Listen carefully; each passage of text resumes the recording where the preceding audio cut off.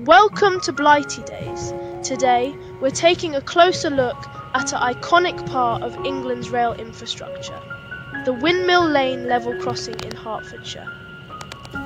Level crossings are where the worlds of rail and road intersect, a place of pause, anticipation and movement. Sit tight as we explore this fascinating space and draw a few comparisons with similar crossings in India. As we sit here at the Windmill Lane Level Crossing, the barriers are down, halting the rhythm of the road to give way to the speed of the rail. Located in Broxbourne, this crossing serves Greater Anglia trains and is a lifeline for both commuters and freight traffic.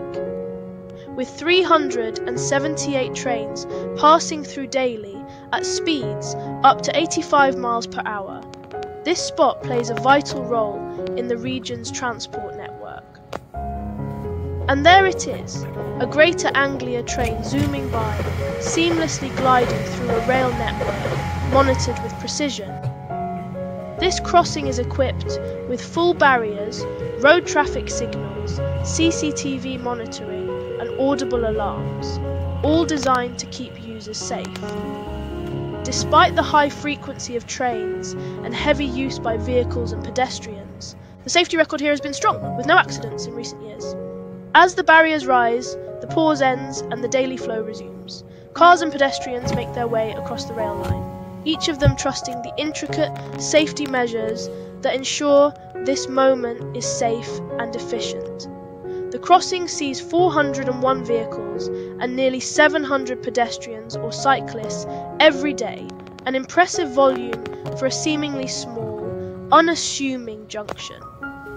But how does this compare to level crossings in India, particularly in states like Kerala? While crossings in the UK, like Windmill Lane, are heavily automated and monitored with advanced technology, crossings in India often feature manual gatekeeping. In rural parts of Kerala, for instance, the crossing barriers are operated by staff pulling levers, and the process relies heavily on human intervention.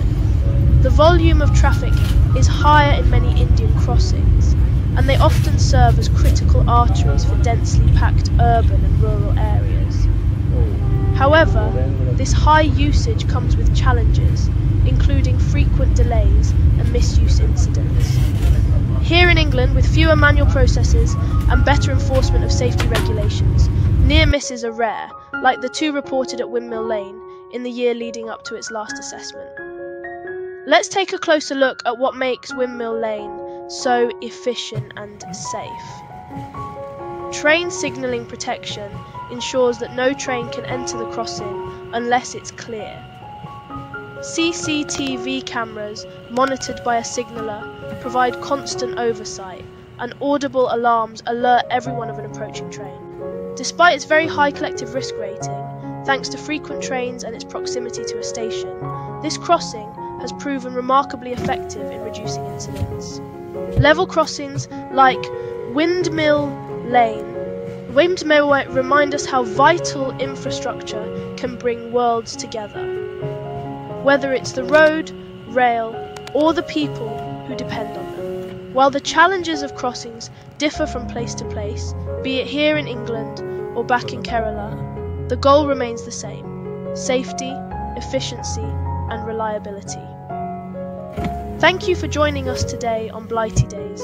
If you enjoyed this exploration, don't forget to like, share, and subscribe to the channel. Stay tuned for more fascinating glimpses into the hidden gems of England. Until next time, safe travels.